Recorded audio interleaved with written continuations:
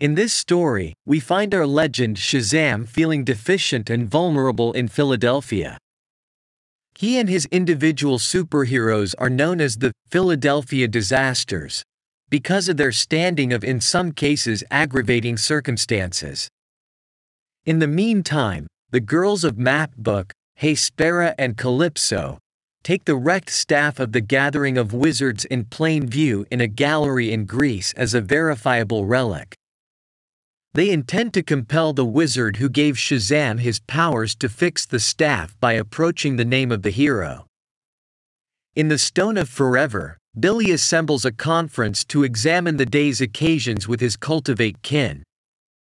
Individually, they leave to go to individual tasks, leaving Mary, who selected not to attend a university, to continue to accomplish legend work.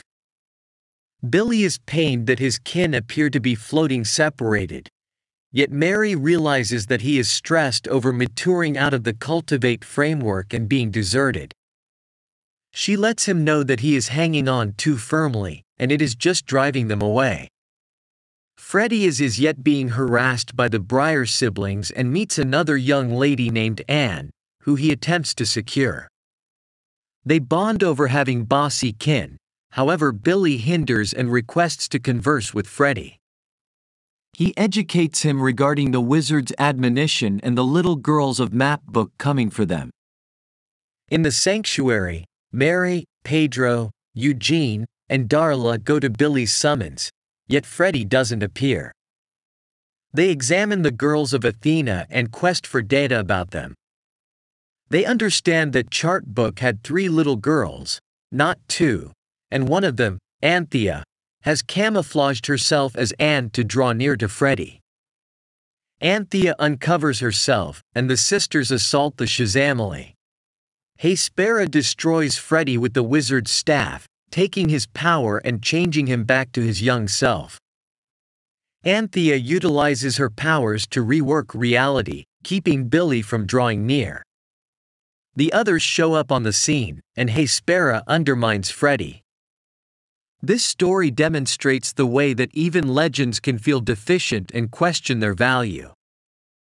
It likewise features the significance of correspondence and confiding in the obligations of family.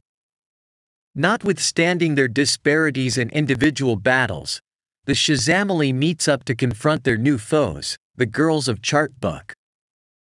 As the story proceeds, we will perceive the way they beat this most recent test and whether they can re-establish the wrecked staff to shield Earth from the domain of the divine beings. And that's a wrap for our review of Shazam! Fury of the Gods.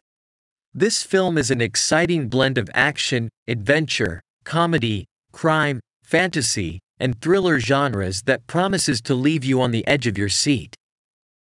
With its talented cast, stunning visuals, and pulse-pounding action, this sequel is a must-watch for all fans of superhero films.